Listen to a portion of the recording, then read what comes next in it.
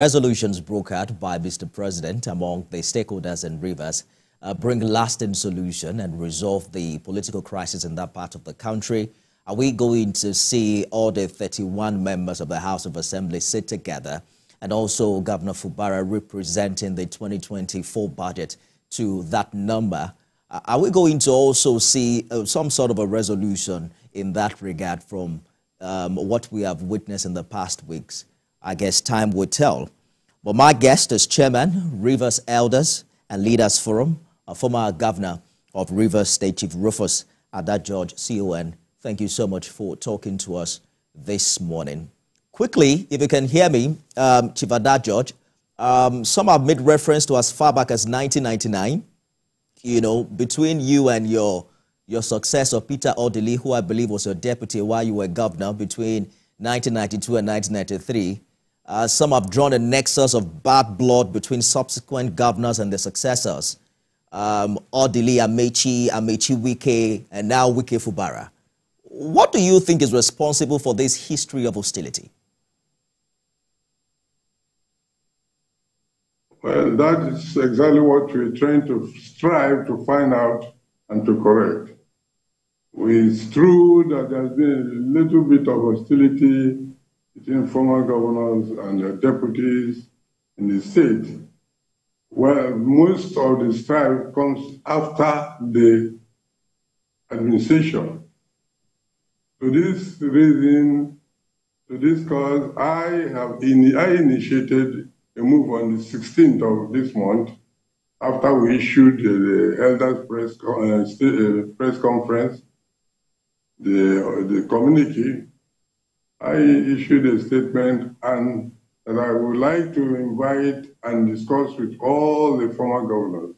I spoke to Peter Odile. I called him on the phone.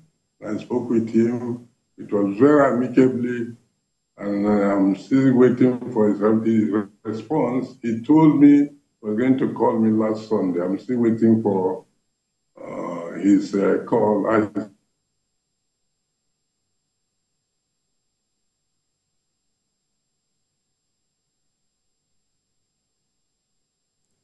Oh, my, we probably will have to, you know, work on that network, and hopefully we can continue our conversation with the former governor of Rivers State, particularly when you consider the fact that this is not the first time that governors are having issues with their successors. Perhaps it's the first time that we're seeing, you know, this happen between two individuals who supported each other on election day. It seems that Chief George is back. We lost you for a minute, but I guess you were talking about a call you put across to Peter Odili and that you're expecting him to return.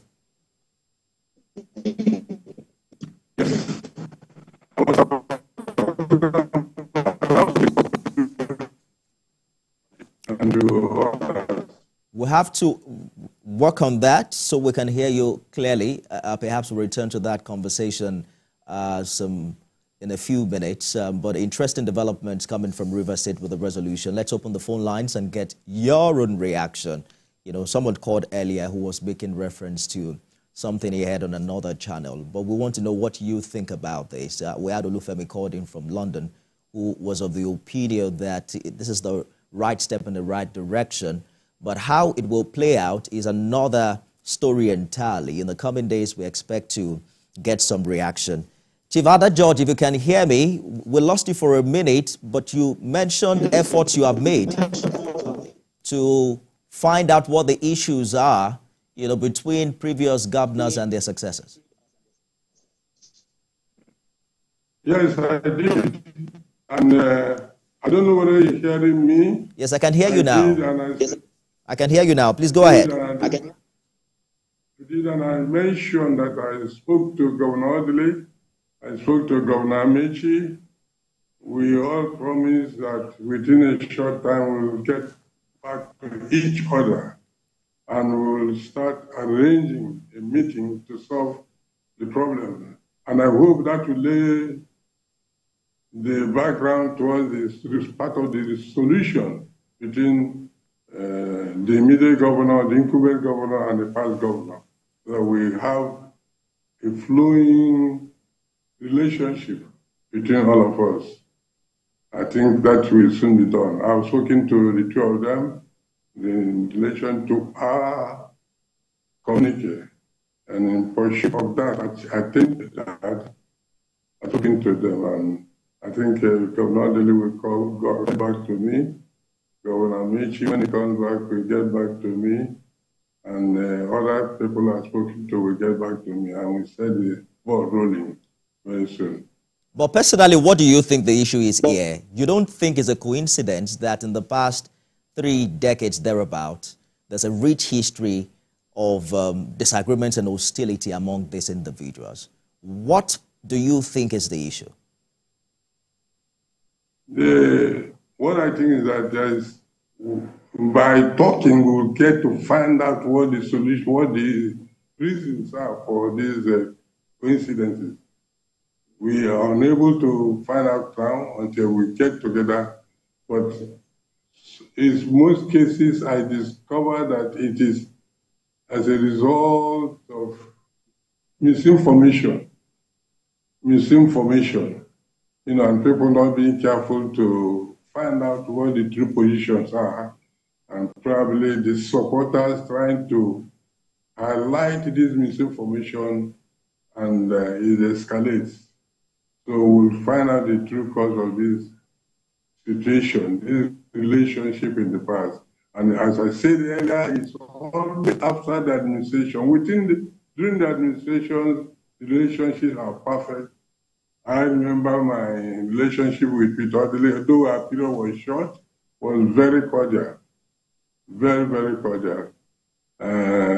Odile and his deputy never had any strained relationship, and I think they still managed it very well. Amici and Wike, of course, it was not the direct deputy governor relationship with the governor to chief of staff, I think something like that. And well, we are having these two friends coming together, having this relationship soured at the beginning, just less than 5 months.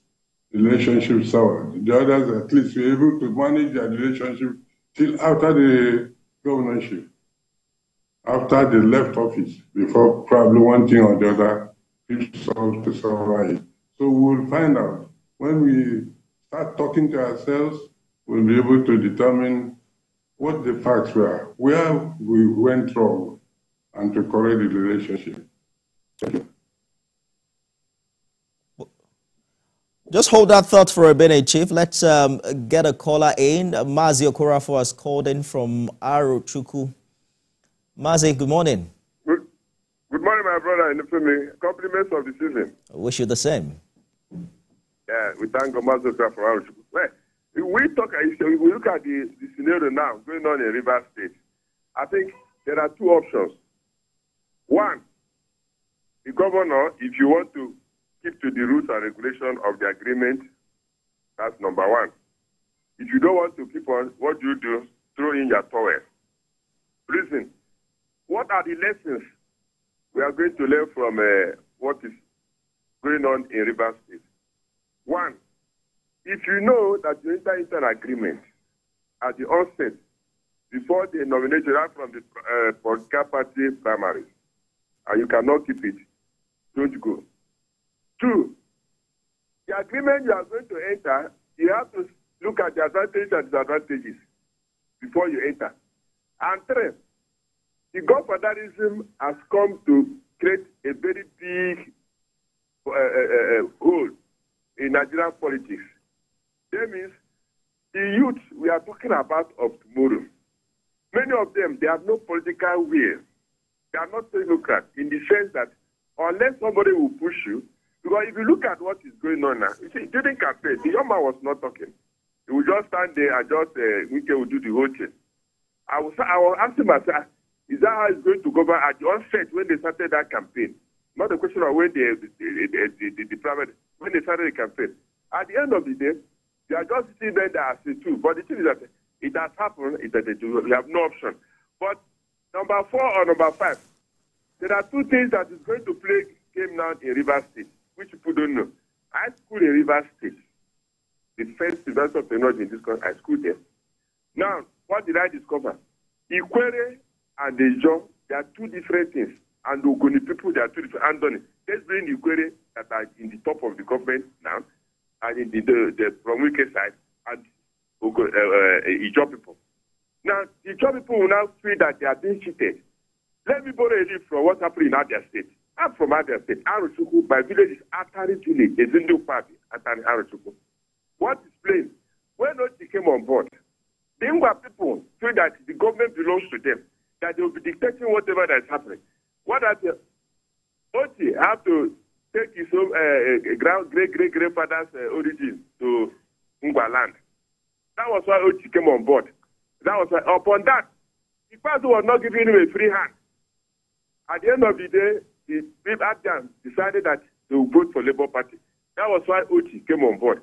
Oti now Oti had to start developing that state from the Ngwa area, where he was just claimed that he's from Oti. Oti is from Aruchuku. Agree that is the great-great-grandfather that is from, what do they call it, Ngwa land. Now that is what is playing now in River State. That the River State owners, Ikwere have come on board. If you check well during campaign, Amechi sang a music. Amechi said that if APC is to win that time, a candidate for APC, that the abandoned property in that place in River State will be given back to the owner. People raised a serious alarm. Indeed. But that abandoned property is still in there. But I pray one day, that abandoned property will come back to the owners. All right. Why are the people dominating the abandoned? Is equality. So they are not thinking that River State belongs to equality. I got your point, Mazi. It's playing the game. Ask yourself, you go the people. I don't think that came into play at all. I'm afraid that's your time. State. Please go ahead. I don't think that the issue of abandoned property has ever come into play at all in the politics of history, modern politics of history of River State. So that issue does not arise if there is no state where some fashion of ethnic consideration is not into play. They come to play. We have no quarrel with Ikweres and other ethnic groups. The Ikweres have been in government. The other ethnic groups have been in government. The Amechi is Ikwere, Wike is Ikwere, and there is no Omega is Ikwere. We are not considering that into play, into what is happening. With the fact that Fubara is a riverine, and Wike knew Fubara was riverine before he helped him to come into play. Amechi has sponsored riverine candidates, Peter Side, Delekul. So those things are not into play at this time. I'd like to correct that point. But are you concerned about conversations ongoing in Rivers in this regard? There are, councils in Ijo, for instance, who are threatening fire and brimstone if the governor is removed because it's from their region. What's being done to play down the ethnic division dimension of this disagreement? That's why we are praying for peace, because it is true, Fubara is a job.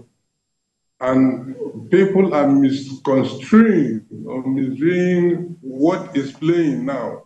How can, after maybe 16, 18 years, 20 years of Ikwere rulership, the German is coming and you are not giving him a chance, even for 5 months, to stay completely, assess his rule, assess his performance.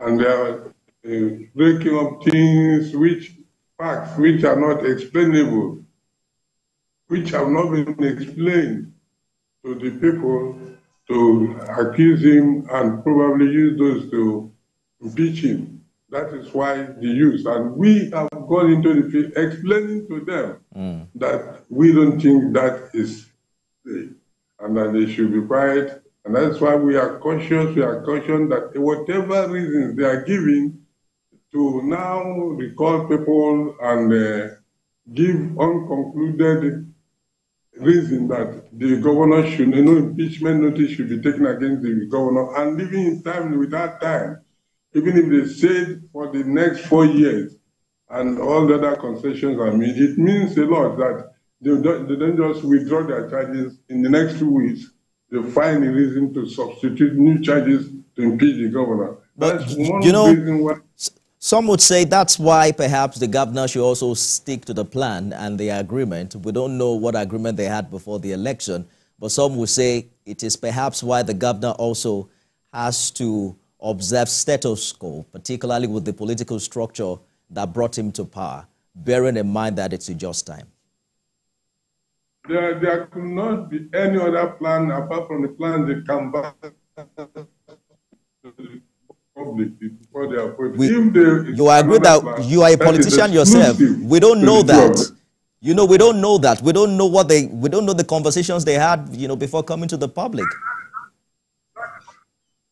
What I'm trying to explain. If they had other plans, other agreements before coming, that is exclusive and should not generally interfere openly with what is applicable, the points they canvass before the election, before the people. So if what is coming openly to us now, based on the resolutions reached and the basis which we are going to judge, then we say whatever they have canvassed privately is known for them. But the one that is public to us, there is the view that the governor attempts are being made to impeach the governor. So if there is a resolution to safeguard that, it should be conclusive. At least if they are going to withdraw and they should not impeach him within the next 4 years. This is the period of the duration of the political period. Since they are going to leave the House of Assembly members, which is not in conformity with what law says now because of the actions which they have taken, then they should also make this conclusive one way. So some of the youths are being restive. They are really restive. They just want to arbitrarily throw away their person they have from the government. And that is a serious thing. And that is why we, the youth, the elders, have gone into the field, talking to some of them. We are appealing to them that we are preaching peace. We must need peace and for progress. So that is why we are this. So if there is anything they reach privately, that is not known. That is not in the public domain. They know how to manage themselves. But the things that are in the public domain, there are things we are talking about. So we have an 8-point resolution before us. You have seen it, and you've also commented on how you differ to some of those points. But what's your prediction about what will happen in the coming days? Because you are closer to, the parties involved. Are you quite optimistic that this is it, and this will end the hostility and the fightings that we have witnessed in the past months? Until we're able to speak with them, if they grant us opportunity, we speak with them. They individually grant probably individuals, but collectively as a body, they've not. If we're able to speak with them and assess the situation, then we'll be able to come to such conclusion. But we are praying that these resolutions should be able to help them consider peace moves and make sure they entail it.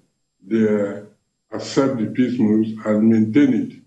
But until we're able to speak to them, other people probably have had opportunity to speak to them. We are still making contact. We are still encouraging them. We are still tabling the idea of peace. And so far, none of them have accused us that we are siding one side to the other. We will maintain some level of dignity and neutrality Indeed. In the whole affair. It's a national platform we're on now. Just in case Governor Fubara or former Governor Wike or any of the lawmakers are watching, what would you say to them at this time? Well, I will say to them, we are lucky the president has invited them for negotiation. There are a lot of speech, elder statesmen, people from the state, their communities, and so I've spoken to them. They should imbibe peace, they should ensure that they listen and be brothers, keepers, and make sure they are good neighbors, they're good friends, they relate to each other, and they should talk. They should talk among themselves and invite elders also and talk to them, listen to them, and allow people to listen, to talk. We will employ them and bribe them to maintain peace. It's most essential because state is a complex one. If there is no peace, you never can say the youths are arrested. Things are difficult in the state. The economic situation is very difficult. The place is volatile, not only Rivers State, in all the states, most of the states of the Federation. If they don't maintain, if there's no peace seen from the two leaders, then probably no one can say what will happen. And we don't want anything to happen in the state or anywhere in the country. We look forward to better days ahead in Rivers. Chairman, Rivers Elders and Leaders Forum, former Governor of Rivers State, Chief Rufus Adad, CON. Thank you so much for talking to us on the program. Thank you. And thank you, everyone.